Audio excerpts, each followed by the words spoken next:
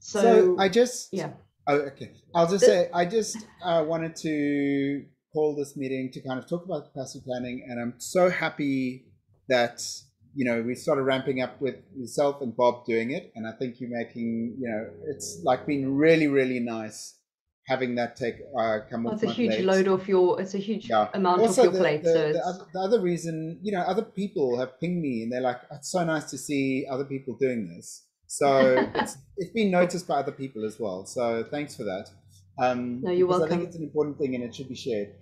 Yeah, there's I still just some wanted to, changes I think that we need to make though, yeah, because when I did the process, I mean, Bob's been doing it since he took yeah, it over from you, and then I did it yesterday, and I think that there's just some adjustments we need to make to it. yeah, But yeah. I wanted to And hear what you've said that was first before I jump that was into that. exactly So it. Like in the spirit of like Kaizen or constant improvement or whatever, I just wanted to kind of talk iteration. through the things that I wanted to exactly like that I wanted to see. And I think the first thing is that, like, because of where I am in the organization and my tenure and the experience I have, like a lot of these issues, I feel I can kind of go in and so when I was doing it, I could kind of be the DRI on those issues for quite an extended time and sort of drive them forward.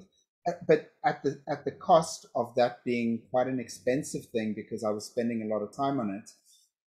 But one of the things that I really, and this we should discuss, but like it's the first thing I wanted to talk about, is really kind of push to get a DRI on these issues early and try and find someone, we find the issue and then kind of, even if it's like less than a week, so we don't have it like 2 weeks in a row where we go through the same items and not have them assigned. Like I think it's really important that we get them onto people and get someone owning the issues so that we can kind of drive them forward. And I think that's kind of my key takeaway Okay. is really just and kind of spreading that out, and getting people, Because I um, noticed that that was like the main thing you were saying on the call yesterday is who's going to own this, exactly. who's going to own that. And when I was doing it, I was probably less kind of intense about that because I knew that I would probably spend a few more hours here and a few more hours there over the course of the week, maybe investigating, and actually doing that digging myself until I was like absolutely sure, okay, this is going to be owned by this team, and then I'm kind of, by then it didn't need a volunteer thing because I'd actually spent, I put in the extra time and sort of beyond a reasonable doubt to say, this is where this lands. And now, either we need to make the choice that yourself or Bob, and probably more an IC role than a manager role, just because you've got so much stuff on your plate already. But either we need to spend the time in doing that kind of extra work in finding who can own them beyond a reasonable doubt, or we need to kind of get that buy-in earlier so that by the next week, like what I'm trying to avoid is it becoming like a status update where there are these items that are kind of week after Just never week, like, move. Yeah. and I want them to Well, be like really actionable and like, this is a problem, and you're welcome to shut it down and say, actually, it's not a problem. Or but if we kind of push it out earlier, it'll get more buy-in, I think. Um, Well, I was thinking, I mean, I very much agree. Like they have to have an owner, and the owner has to be on the team that is responsible for actually moving it forward. But I think yeah, that there also needs to be someone on the projections team that is the counterpart for helping with questions and helping interpret what they see, because we're still having situations where people don't quite know how yeah, to don't quite know how to interpret the yeah, data that the systems are yeah, giving them. And I think that yeah, when we go through the report, this is something else I want to come to, but yeah, like at the point that we're going through the report and we see the alert, being able to say, okay, this is a new thing that is showing up. Who in the projections team is going to like babysit this one for now? And then it becomes on the plate of the actual yeah, team who owns it. And they get not only the graph that says this is looking bad, but they also get the first pass analysis from us to say, we've yeah, interpreted the graph and this is yeah, what we see. How can we work together yeah. to move this forward? But you're going to own it. So okay, so in that case, that I think that's like reasonable, and then it's going to need to be more time devoted to it than just the afternoon before the meeting. Like Well, you know, well, and this is the that's where we would need to allocate like a day or two, like I used to do, right? well, the other thing that I was thinking of is changing the cadence that we respond to the reports. So I agree that we should have them in the engineering allocation meeting, like constantly. Like I think if it drops out of there on a weekly basis, Yeah. the momentum gets lost. So I think keeping them Also, there is a good thing. there are things that we catch because we're reviewing it on a weekly basis that could get bad if we didn't catch the. You know, there are things where, you know, I'm thinking of like Redis memory leaks and stuff where it goes up very quickly, and because we look at that on a weekly basis, we're able to nip it in the bud. So do you think if we did it on a 2 weekly basis that it would be bad? I would have concerns around that, I think, because there are, you know, there was the one thing that comes to mind immediately was I was off for a week and I didn't hand over to Naren. And so we didn't really have a capacity plan. I think Naren might have been aware as well, but it just wasn't It was formally missed. defined. And somebody else actually spotted it, and a week later, you know, and it was one of those things that it was like it could have happened any time, but it happened that one week that no one looked, except somebody, I think Sam or someone spotted this thing, and the question was raised: why wasn't somebody looking at this? And if somebody, you know, it was actually just by luck that somebody spotted. I think it was a Redis memory issue at that time. But if Okay. we hadn't caught it, like I think a week, you need to have it on a weekly cadence, Okay. because those things can go wrong quickly. Well, Not then all I of them, think but what some of them. we well then I think what we also need to do, and you know, perhaps this is just that I haven't spent a lot of time, enough time with the graphs and the alerts, but I also found when I went through it yesterday that um it felt like it was all over the place in terms of the first alert is about Nat and the second one's about Sidekick and then the third one's Yeah, about something else, and going yeah, through the alerts and going through that, it feels like your brain yeah, is hopping all over the yeah. place for all of the Yeah. different services. So I wouldn't I mean I would almost consider turning the alerting was like a sort of semi attempt at dog fooding what GitLab can do. But I would say it might be actually worth considering just turning that alerting off, because it doesn't add a lot of value. It's very noisy, and like you said, it's not presented well. There's very little that we can do in terms of the layout or adding, you know, we and Yeah, I'm trying to copy paste out of that giant big yeah, JSON string in the horrible. middle, It's and horrible.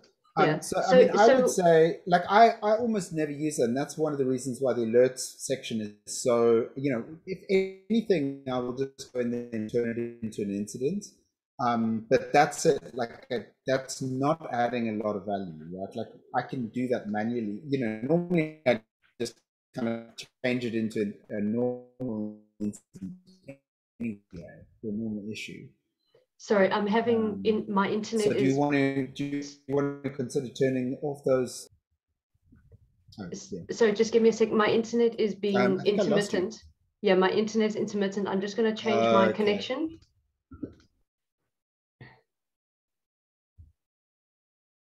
Right, let's see if that's better. And is that better? Is that better? Okay, now I can just not hear you though. There we go.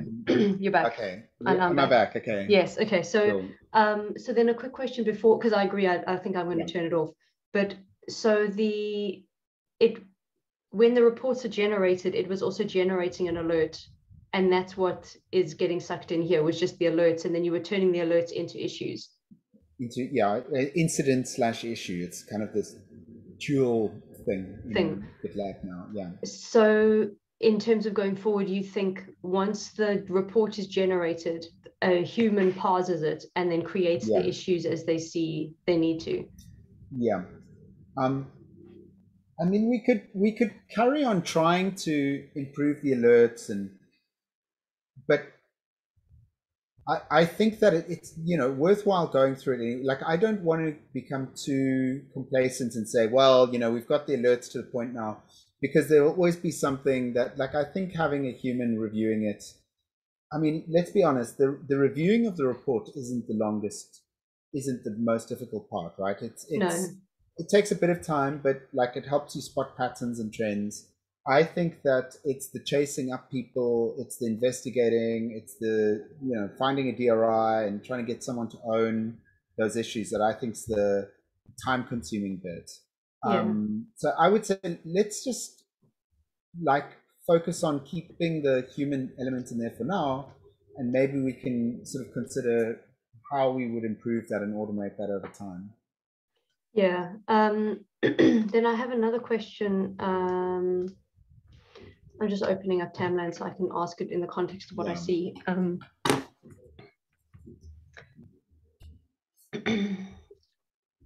I see at the moment that Patroni and PG Bouncer and Redis and CI runners, like those were split out into their own sections.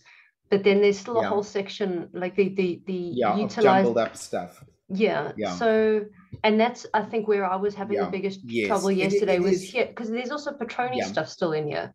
So, so what we can do is, I mean, I agree. It's a bit of a mess, and it kind of comes from all we had in the beginning was this big jumble sale of everything was there. Yeah. Everything was here, and then slowly we've extracted things out. And we haven't extracted things out completely perfectly, like you say. Like there's this Patroni. Yeah, it's there, but it's still in the page that you're on now. So it's because this is a different Patroni, right? So this is called Patroni CI, and technically it's a totally different service, but we should basically put it into, you know, it should be with the other Patroni stuff. So why don't we just make it on the left-hand side, get rid of Patroni, Redis, and CI runners, and just make it all this like by service? Yes. So yeah, that's I mean, I do have this kind of other idea that I've considered as well, which is that we kind of break Tamland and our metrics up a little bit further. And instead, so at the moment what we do is Tamland like doesn't know the topology of you know, all the different services that we've got, and we use this kind of weird hack. We kind of query metadata out of Prometheus in order to figure out the services, but because it's very limited metadata that we have in Prometheus, you can kind of see here, like we never refer to this as the, you know, all we have is this identifier, right? We don't have like the name of the service or like what the dashboards for the service are. We can kind of very vaguely assert, you know, we can do a few things, but we don't have a lot of metadata. And sort of a more longer term goal would be to actually give Tamland its own definition, which is like a YAML file, which says all the different services. And then we generate that just before running Tamland. We generate it and we give it like a, you know, and then this can be, instead of just saying this, it can actually give, you know, when you go look at the service in, you know, if I go through to, I'm just going to take this dashboard as an example. Just give me a second. Yep. If I go through to here and then I choose saturation detail and I choose that, what was that? PG ID4. So if I go through, so, you know, this is just one example. It doesn't take you to the direct dashboard. It takes you to this generic one because it doesn't have the metadata to know what the real dashboard is. But here you can see it's got all this information about what the saturation metric is and, you know, what its impact on GitLab is. And what to do next. Yeah, exactly. But we don't have that in Tamland because Tamland is only using the information that it can get hold of in Thanos, right? Which is very limited. And so it kind of makes this up, and it's made it a little bit hacky. And so what I was thinking we could do is give Tamland a like a YAML file which describes each thing that we're measuring, and then we can put in there all of this nice information. You know, so in the thing over here, instead of just saying this, it would also have this information. You know, this measures the int4 capacity, and we have a lot more information we could put in there. And then this report would include all of that, but also it would mean that we could break things down much more clearly because we can generate that YAML file instead of at the moment where we actually kind of, each of these things we're kind of hand coding another Jupyter book. And that's not really going to scale that much further, because if you go look at the source of these, each one is effectively like a hand-coded Jupyter notebook. Yeah. There's a slightly, I'll be honest, and there's a slightly ulterior motive as well. And that means that Tamland becomes something that other people in other organizations can use. It's not totally rigidly defined by our by exactly what our metrics look like. Like at the moment, no one else could use it because there's only one place that uses metrics in this way, and that's us. And if we move to that YAML definition, people could use it as well, or we could even think about putting it into the product if we wanted, or anything like that, because the definitions become much more flexible and people can put different ones in. So, but that's down the road. You know, I think that those two changes. So one, making it page by service, and the second thing is linking to the further alert, the further information that's available in Grafana. They're just like bringing it across into here, makes the process of assessing the report faster and easier and more focused. And once we have that metadata, we can start adding more metadata as well. Like we can add things, you know, like obviously on some of the dashboards we have those links that go straight to Prometheus, and we can, you know, we open ourselves up for those kind of features. Where at the moment, but also we're very limited. And the thing that I see next is also, if you flick back to Tamland, there is, you can also then have a section that says, is someone actually working on this? Where is the issue? Like link the issue where this is being addressed. Yeah, we could, yeah, exactly, because we could use metadata to query the GitLab.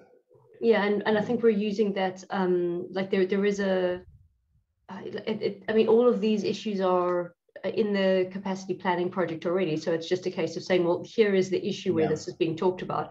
And then in that issue, it links out to, this is the one in the GitLab or GitLab project, and this is the DRI and all of that. But having Tamland be much more of a dashboard for everything, or a landing place. So I'm just keeping an eye on the dog. That's just, but I mean, so, you know, Kwangwin's worked on a lot of these things as well. And he's able to very quickly do this. But yeah, we're going to need to pass the knowledge over as well, because Kwangmin was now on the frameworks team. We need to have all the knowledge inside of projections. That's great. So who would be the point on this? Oh, I don't know yet. We're still to figure those pieces out. But I think what's important to start with is, you know, there are improvements that need to be made here so that we're paying more attention to it. The things that we can do to help make our lives much easier about it. And these are good places to start. So I think we start there, and then we see what happens next. Yeah, but yeah, I mean, sort of going back to the feedback, I think the number one thing is that we need to, like, I don't want it just to become another part of, like, status report part of that meeting. I mean, it's already got, like, I'll be honest, like, even under my tenure, when I haven't been able to devote the time to it that I had been before, I do feel a lot like I'm repeating the same thing week after week. And if the person driving that part of the agenda isn't driving it forward, people start tuning out, and then it becomes, you know, it loses its impact. And I really want it to be like, these are the problems, we need to sort these things out, like, immediately. But that takes time and energy.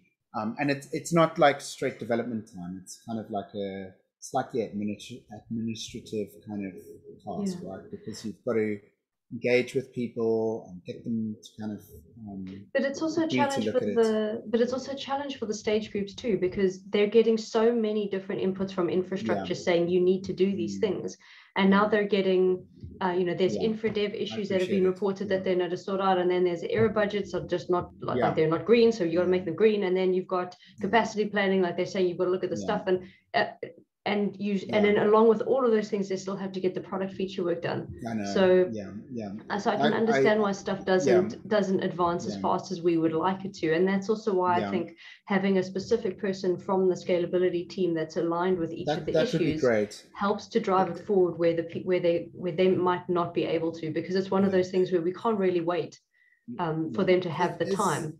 as long as there's an understanding that we will need to, it's not 3 hours before the call. It's a much more extended engagement in that case, and it's really kind of, people will ask questions and you need to reply and justify the point of view and collect the data. And so yeah, it is then if you're not pushing it off on Teams early, then it is a much more time consuming thing. But I do think this is helping us. It is beneficial because it's stopping those like, oh, we're at capacity on X, like we used to get that all the time, and like, wow, we better move really quickly because this is a big problem now, or this has been a problem for a long time and we haven't watched the growth. So, awesome. yeah. Well, this has been super helpful regarding capacity planning. I have another question or two, but I'm going to hit stop on the recording because this concludes capacity stuff. So